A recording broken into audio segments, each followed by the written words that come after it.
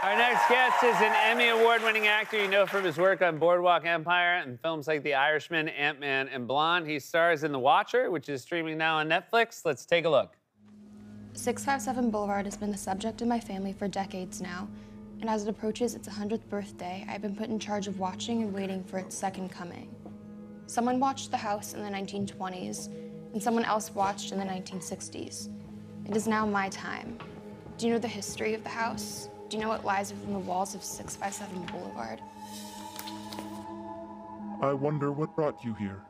I see already that you have flooded 657 Boulevard with contractors so that you can finish the basement. Why was it left that way? It might not frighten you yet, but it will. Please welcome back to the show our friend Bobby Cannavale, everybody.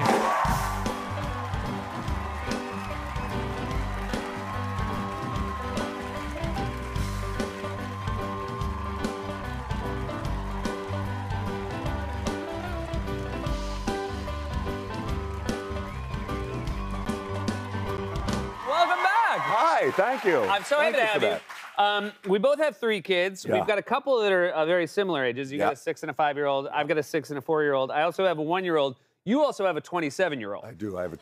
I've mostly been parenting my whole life. Yeah. Most of my life. Obviously, it's a big age gap, and I'm wondering, you just did a movie with the incredibly funny Bill Burr called Old Dads. Yeah. So this is about people who have kids later in life. I feel like I had kids later in life, but you also had one early in life. Have you noticed the difference? Oh, yeah. Big time. I mean, I can't. We were at the playground yesterday, and both guys were like, "Dad, you get on the monkey bars," and I was like, I tried, and I couldn't do it. My shoulders they just wouldn't do it. I couldn't do it. I mean, I think I can do it. There's many things you think you can do, but the main difference is that Jake was pretty much an only child growing up, and now I have these 2 animals, just all over each other all the time. Do you ever ask Jake to speak on your behalf and tell the younger ones that there was a time where you were an active father? You're like, oh, you should have seen him on the monkey bars in the 90s. I have, all right.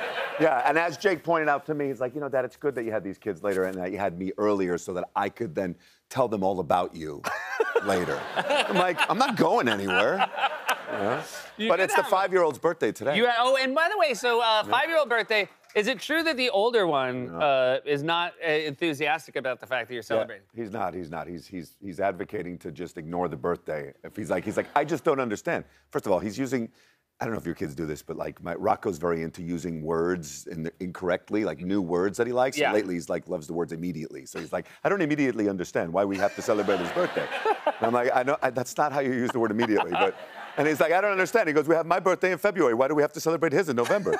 I don't immediately understand. And I'm like, so. You're like, give yourself time. You don't have to understand it immediately. Give yourself a couple hours. Family photo right there. There's all 3 kids. We can see different. And you're a wonderful Hulk costume there. Yeah. Really, you put the effort in. Yeah. And then your beautiful wife, Rose Byrne, there. I solved the question, where does Hulk put his wallet? Yep, there you go. That little bag there. Yeah, I think that's why he was mad. That's right. Bruce Banner had to wear a fanny pack, and then he was so angry about it. Yeah, that's right. He turned into the Hulk. That's right. It was classic, though. I wasn't planning on that, wearing that. Rose was like, well, who's going to carry the keys? And I was like, I guess I'll put the fanny pack on. I know that you're a pretty good chef, right? You like to cook? I do. I like to cook, yeah. And do the kids like your cooking? I mean, I'm the only one in the house that does cook. Okay, the kids got to eat. They do got to eat, right? At some point, you got to learn a skill, right? Do they like your food? Do you like? They do. They like my food. The problem is that they love bread. They just love bread, man. So I'm constantly figuring out ways to just make bread an interesting new way to eat bread. That is a real challenge for a chef. Yeah. So it's like, today was French toast. We got, Vegemite toast. We have, bread with cheese on, grilled cheese. But they like I make a pretty good tomato sauce and burgers and they're kids, man. So it's tough. It's tough to find things that they like, particularly at lunchtime. Like they go to a school where you have to make lunch, and I'm just stumped all the time. Yeah. Nothing is worse than when they bring home. I don't know if you have this, where they bring home the lunchbox. and you just open it up praying that it won't be exactly as you packed it? Yes. You're just like, that's exactly right. One bite. It's the first question I asked. Yeah. It's the first question I asked. Did you eat the lunch? I took a bite. And like everything's gone. Like the pirate booty's gone. The little bunny grams are gone. And it's just carrots and ham sandwich. Now, this show we saw a clip from. This is based on a true story. This is a very haunting true story about a suburban family. Started receiving letters like that. Their house was being watched. Were you aware of it all before you took it on? You know, I mean, I was just in terms of being given the story, the New York article, which was very, very popular. You know, before the show, there was this one source, this New York Magazine story that was like viewed so many times. Everybody passed it around. Everybody passed it around. So clearly it was resonating for people on some level. And I think, you know, Ryan Murphy, who sort of very good at having his finger on the zeitgeist, just thought, you know, that'd be a good idea to make a show about it. But how he initially approached me about it, you know, was during COVID, and he was like, I don't know about you, man, but COVID made me feel really powerless to be able to protect my family. And I think for him, it was more of an allegorical thing, you know, to tell this story in the guise of like, it's about a house and getting these letters, but really it's about fear and it's about people being unable to control what they can't control. And I think that's what people respond to. It's why, you know, we have such a big reaction to like the ending, which I won't give away, but, you know, I have people stopping me in the street now, you know, giving me their opinion about the ending, you know?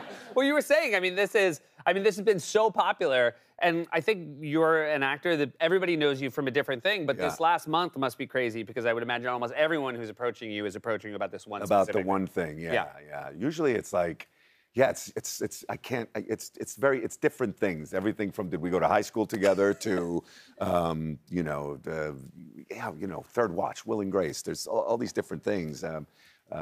So this has been pretty. It's been pretty. Yeah, it's obvious how popular this thing is. So popular that a second season was just announced. Just today. Congratulations. Thank you. Yeah. So everybody is going to have more things to talk about you on the street about. The Watcher, still watching. Still watching. Yeah. Hey, thanks so much for being here. It's always a pleasure to see you. Love to you and the family. Bobby Cannavale, The Watcher, streaming now on Netflix. We'll be right back with more Late Night.